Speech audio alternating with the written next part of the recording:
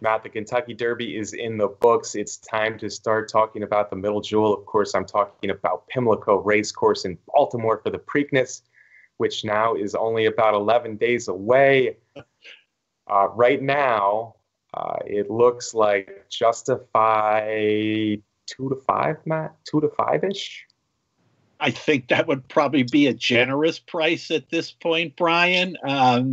We're looking at probably just two Derby horses making the run from Churchill Downs to Pimlico in Justify, and Bravazzo from the barn of D. Wayne Lucas.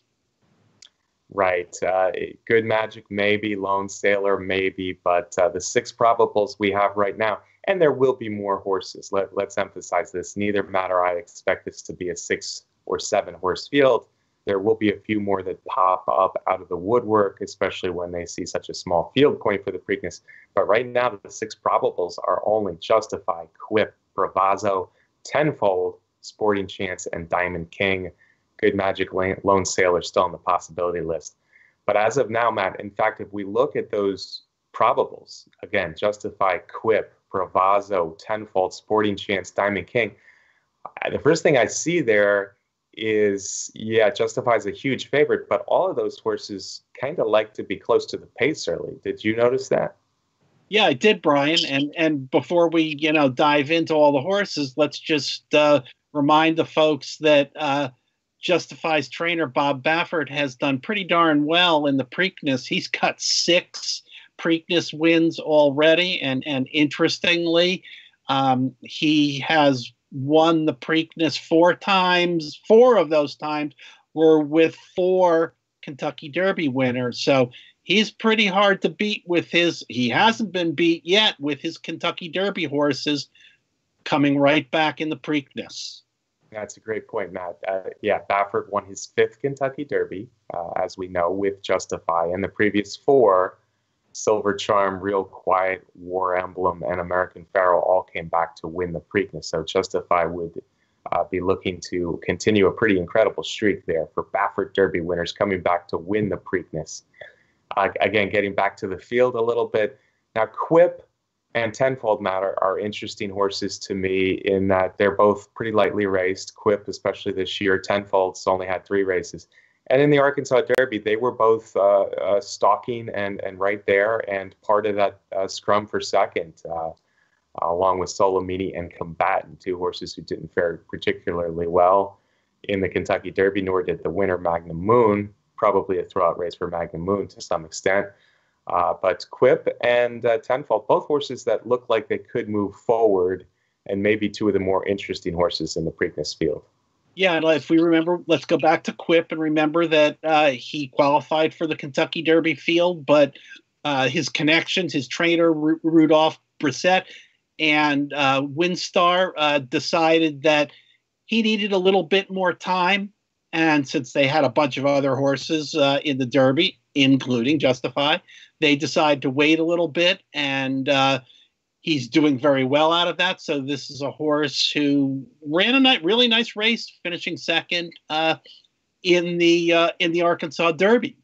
You'd mentioned Tenfold also, who went into the Arkansas Derby with he was 2 for 2 with a maiden special weight and a first level allowance win at Oaklawn Park. Had a good trip, kind of leveled out a little bit to finish 5th.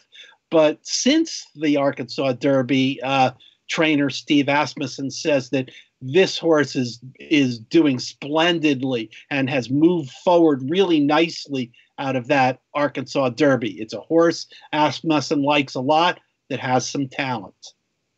Yeah, Matt, without Good Magic or possibly Lone Sailor going into the Preakness, right now Tenfold might be my second pick. Tenfold was wide in the Arkansas Derby, or at least wide of all the horses contending there. And he stayed on really well. And again, only his 3rd lifetime race. He was beaten less than a length. He was fighting with Quip for most of the stretch. So I thought it was a pretty solid performance, but he looks like a horse who could move forward off that Arkansas Derby experience.